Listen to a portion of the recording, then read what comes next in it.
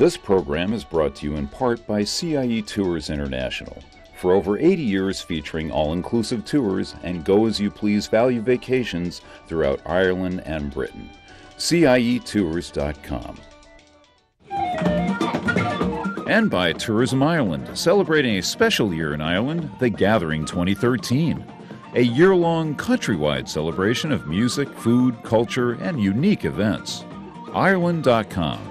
And by... Today you'll find the Irish Americans where the need is greatest, giving time, money, talent, and concern to whomever needs it most, contributing as only the Irish can to the spirit of America.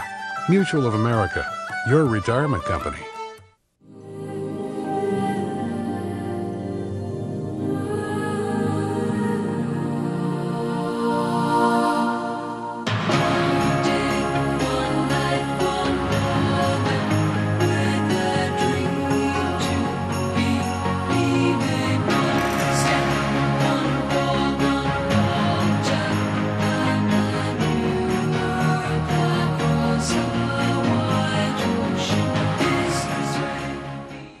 Hello and welcome. I'm Patricia O'Reilly and I'm delighted you could join us for another edition of Out of Ireland. Coming up on this week's programme. On Staten Island, where a golf course and a new courthouse were built over mass Irish famine graves, plans are underway to memorialise these forgotten victims. But first, for a roundup of the week's news from Ireland, over to RTE, Ireland's national broadcasting service.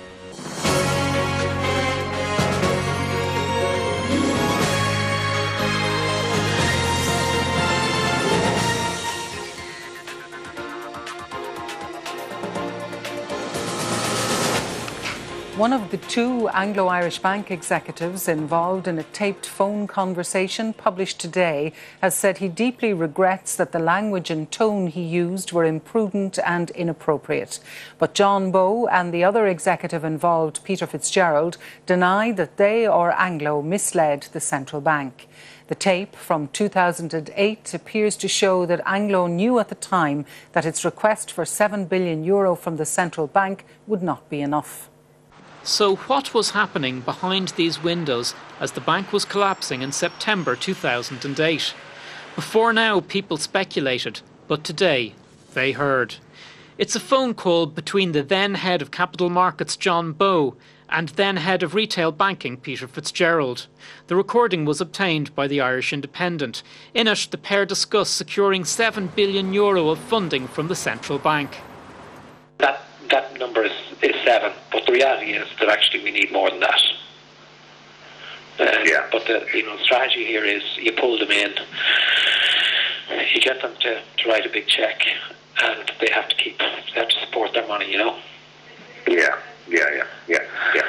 They've got skin in the game. That's the key. They have, and they've invested a lot. If they saw the enormity of it up front, they might decide they have a choice. You know what I mean? They might say that the cost of taxpayers is too high. They also speculate about the future of the bank. What do you think will happen? What I think will happen? I don't know. Yeah. I really don't know. I mean, I don't think we're an easy sell. No. To anybody. And the home interest should be there, except they don't have the financial standing themselves. So do I think it's going to be possible to offload it? No, I don't. This is 7 billion bridging. Yeah. So it's bridged off we can pay you back, which is never. Perhaps nervous laughter. The call happened as banks were collapsing around the world. Today, Mr. Bowe said the phone call on September the 18th, 2008 was 3 days after Lehman Brothers filed for bankruptcy. He added the intention of Anglo was to borrow money for a number of months before the bank would be able to access sufficient alternate funding. He said, "There was no strategy on my part or on the part of anyone else to mislead the central bank." Mr. Fitzgerald said in a statement he was not involved in the discussions, by senior executive management of Anglo with the authorities. He added, "I am not, nor have I ever been aware of a strategy to mislead the authorities in relation to the forecasted funding position of Anglo." But the recordings will underscore demands for a full inquiry into what really happened behind these walls in September 2008. David Murphy, RTÉ News. The Taoiseach has told the Dáil he hopes a parliamentary inquiry into the circumstances surrounding the bank guarantee will get underway in the early autumn. He said the inquiry would have to look into what he called the axis of collusion between Anglo-Irish Bank and Fianna Fáil. There was only one question on the minds of opposition groups, and as all quizzed the Taoiseach on the fallout from the Anglo tapes published this week by the Irish Independent. The Fianna Fáil leader called for an independent inquiry into the banking crisis, if necessary, chaired by an international judge, giving Mr Kenny a chance to launch into an attack on the last government. And the victims are the tens of thousands of families, ordinary people around this country, who became victims of the axis of collusion between Anglo-Irish Bank and Fianna Fáil and the bankers in general to inflate the property business. Micheál Martin said those comments showed why he was worried about a partisan Oireachtas inquiry, which in any event, he said, wouldn't be strong enough. It simply cannot make adverse findings in relation to people who are recorded in conversations that have shocked the nation. The ministers. Other speakers asked why, 5 years on, there'd been no prosecutions arising from what happened. If I go into Dunnes Store and steal to feed my family, I'll end up before the courts. If bankers deliberately defraud the state, boast about it, laugh about it, boast about their meetings with ministers, it'll be okay. The individuals in Anglo, as we know, are only second-rate guys. We need to know how many more scoundrels are lurking in the shady vaults of Anglo, and indeed the banks, outer banks including Bank of Ireland, AIB, Permanent TSP. The Taoiseach pointed out that a case was due to come to court next year and that the investigation had access to the tapes published by the Irish Independent. I understand that the tapes that are mentioned were part of the material that was supplied to An Garda Síochána over 4 years ago. And he recalled a briefing he was given by Anglo as opposition leader shortly after the bank guarantee. All of that presentation was a tissue and a fabrication of untruths. The Taoiseach said he hoped the Oireachtas inquiry into banking could be underway by the early autumn. The Irish economy is back in recession. The latest figures from the Central Statistics Office show the economy shrank in the second half of last year and continued to contract in the first 3 months of this year. The main reason, economic weakness in the rest of Europe, which sharply hit Ireland's export performance.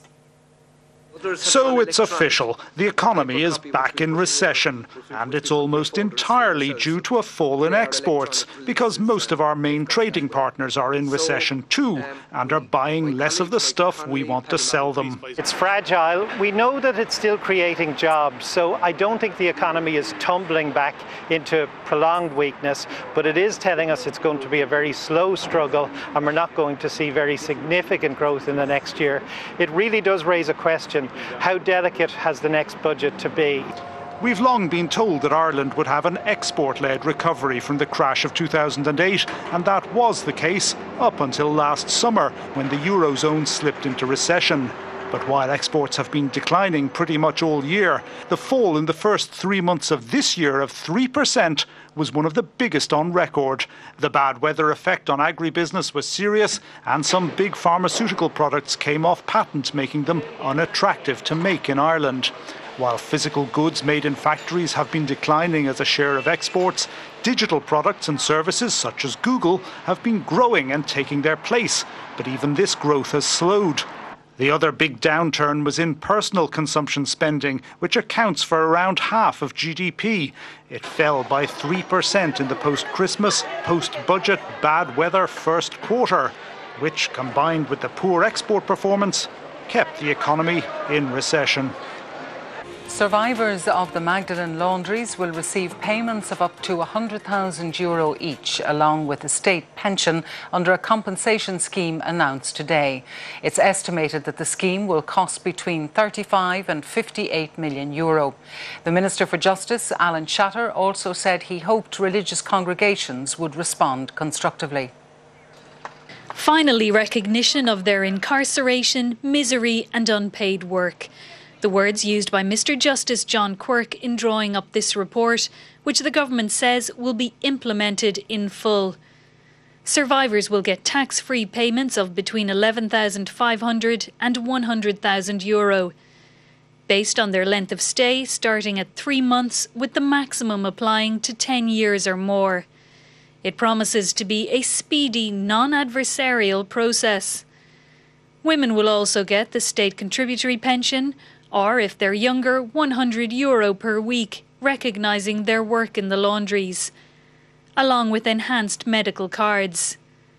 The Magdalen Survivors Together group have rejected the offer as inadequate, and they also criticise the fact that lump sums over €50,000 would be paid weekly.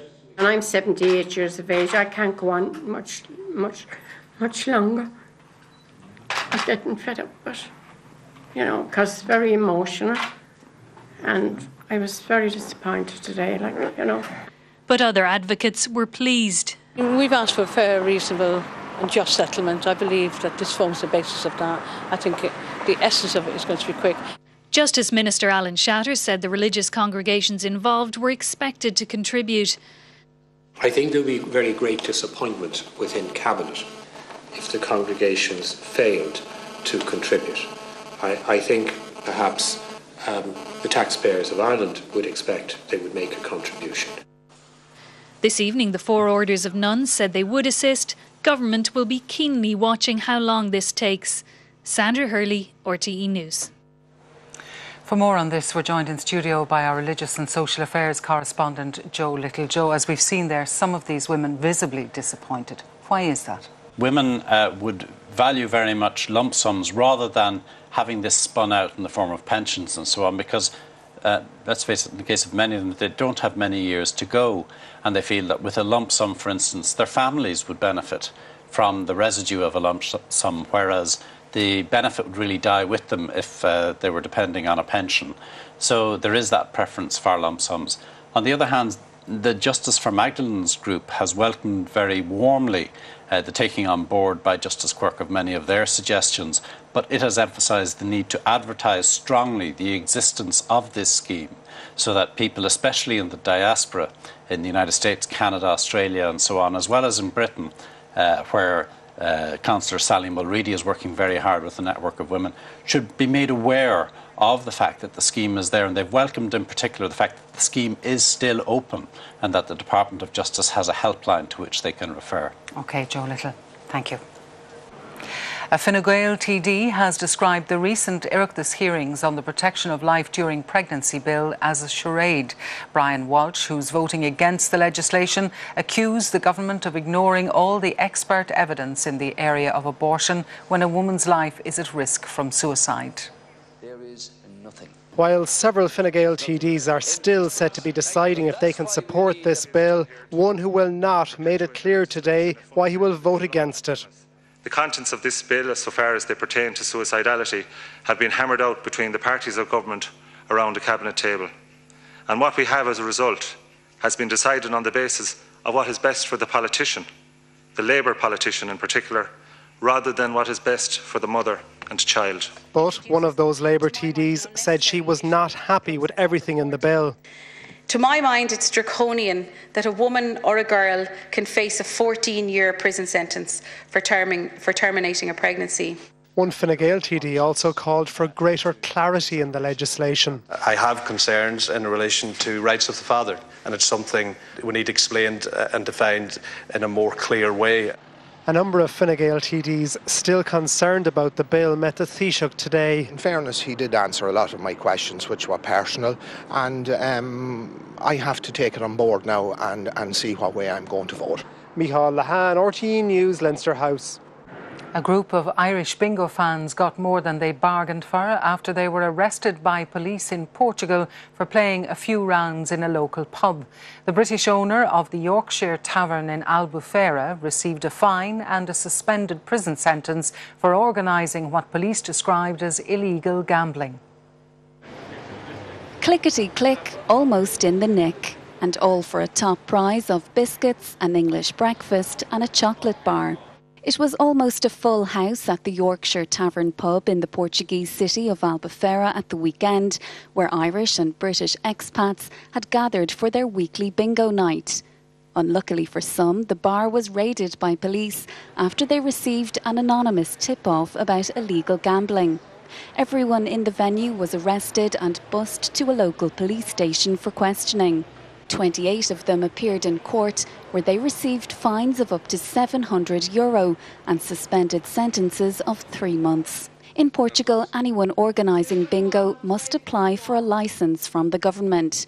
And without that permit, it's the end of the road for the game at the Yorkshire Tavern, where the proceeds from last week's contest have been seized as evidence by police.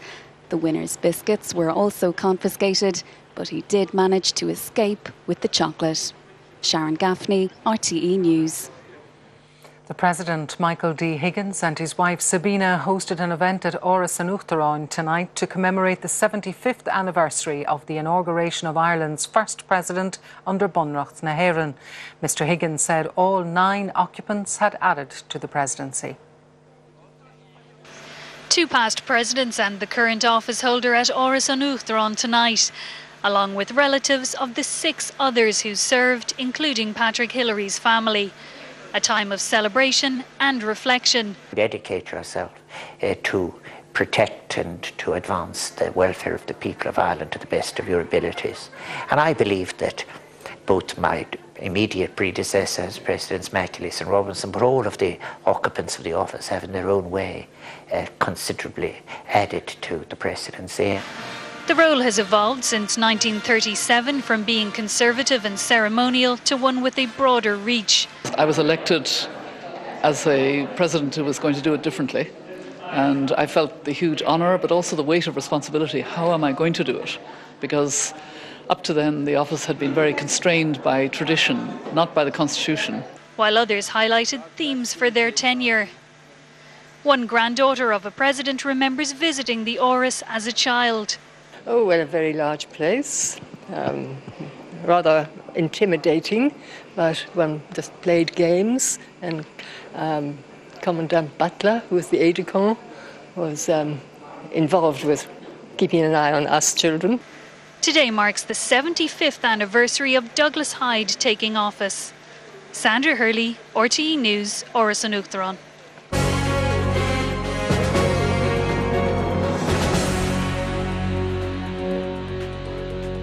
The news from Ireland was, as usual, brought to you by RTE, Ireland's national broadcasting service. And now, Staten Island in New York is not a place that many people would associate with Irish famine emigrants. However, countless numbers of them were buried here in unmarked graves. Now it's hoped that a memorial can be built to remember these victims. This is the last call for Ellis Island. Ellis Island in New York Harbour has long stood as a symbol of Irish immigration to the US. A statue of Annie Moore, who arrived from Cove in County Cork, the first emigrant to be processed here in 1892, takes pride of place today at the facility. But less well known is the story of nearby Staten Island. During the peak years of Irish immigration to the US, in the years following the famine of the 1840s, tens of thousands of the sick and their families who elected to join them were brought here to a hospital and quarantine station. Many were never to leave and were buried in unmarked graves, close by where today the Staten Island ferry terminal is located. Before Ellis Island, there was Castle Gardens, also known as Castle Clinton, and then there was Hofborn and Swinburne Islands. But between 1799 and 1858, massive immigration was through the Marine Hospital quarantine station here on Staten Island. All ships entering to New York Harbor during that time period were stopped. An inspector, a health inspector, went to each ship and inspected for infectious disease. If found, those individuals or families were taken off the ships and brought into quarantine here on Staten Island by about where the Staten Island ferry is today. And hundreds of thousands of Irish famine immigrants were taken off ships and quarantined in the facility on Staten Island. Many of them died. I would have to say most of them died. Very few people actually got better. And if they got better from their disease, there's a good chance they caught something else. You know, the survival rate was low in that facility. Upon death, they were taken out of their beds with just the sheeting or the bedding that they had, and they were immediately buried unceremoniously. No death certificates were issued, no cemetery log was kept, and they were buried in what is known as mass graves. The huge hospital and quarantine facility stretched from the Staten Island ferry up into the hills of Staten Island. The dead were buried in 2 cemeteries close by, soon forgotten as the island developed. The larger cemetery was covered by a golf course in the 1920s, and the smaller one as a parking lot in the 1950s. The largest of the 2 cemeteries, where tens of thousands of Irish famine victims were buried, became a large municipal golf course in the 1920s, where today it's a beautifully manicured golf course, and underneath it is an intact cemetery. In the 1950s, where today is the new Supreme Courthouse complex, was one of the original smaller cemeteries. And in the 1950s, the city of New York leveled it, which means they brought in bulldozers and backhoes, and they obliterated the cemetery. And one of the members of the Friends of Abandoned Cemeteries, a woman who's in her 90s now, witnessed in the 1950s dump trucks filled with human remains driven down by where the Staten Island ferry is today, right into New York Harbor, dumping the remains of the Irish famine immigrants into New York Harbor. It's been long known that unmarked mass graves existed on Staten Island. But it was only in 2003, with plans underway to build a new courthouse over one of the sites, that an organisation called Friends of Abandoned Cemeteries finally stepped in. After lengthy negotiations with local authorities, some remains were exhumed. Following DNA testing, all were found to be of Celtic origin.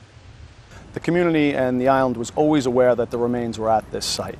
But when the courthouse was announced nearly 10 years ago, we knew that desecration was going to happen once again. They were going to overturn these grave sites, dig them up without any consideration, and they were going to pave over them again. We knew that we had to rally our community, rally the support of everyone that was involved with those remains, and make sure that this didn't happen ever again.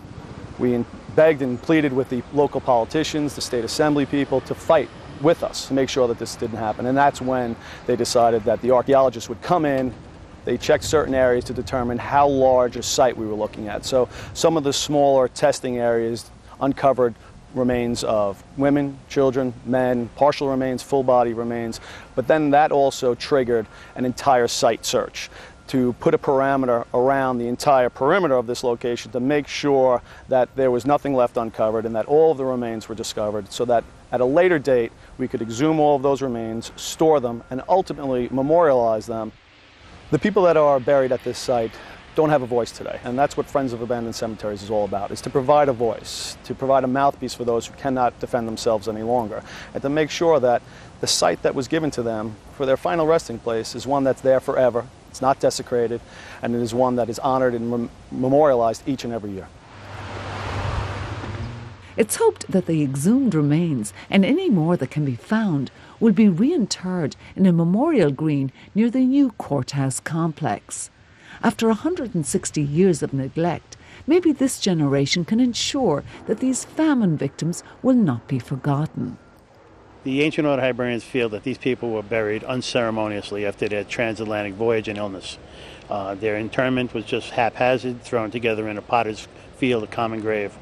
It's our position that they should be shown proper respect, have proper burial, have a proper memorial established for them, so that they can be remembered not only by the Irish, but everyone here on Staten Island, and shown the proper respect that every culture shows for their deceased, whether they're Native American or any other culture throughout the world. These people died here on Staten Island after trying to get to America, their hope, their dream. Now we're trying to make sure that they are remembered here on Staten Island where they died. Millions of Irish Americans can trace an ancestor that came to this country during the years of the famine. You know, there's Irish memorials all over this country, you know, as honorable as that is.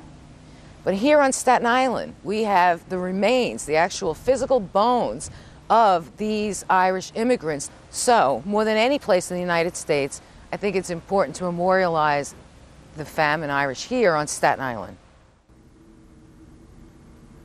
So hopefully the efforts to erect a memorial on Staten Island will be successful. Well, that's it for another week here on Out of Ireland. And don't forget to join us at the same time next week. But for now, from all of us here, I'm Patricia O'Reilly. Take care, and we'll see you soon. This program is brought to you in part by CIE Tours International. For over 80 years featuring all-inclusive tours and go-as-you-please value vacations throughout Ireland and Britain. CIEtours.com. And by Tourism Ireland, celebrating a special year in Ireland, The Gathering 2013. A year-long countrywide celebration of music, food, culture, and unique events. Ireland.com.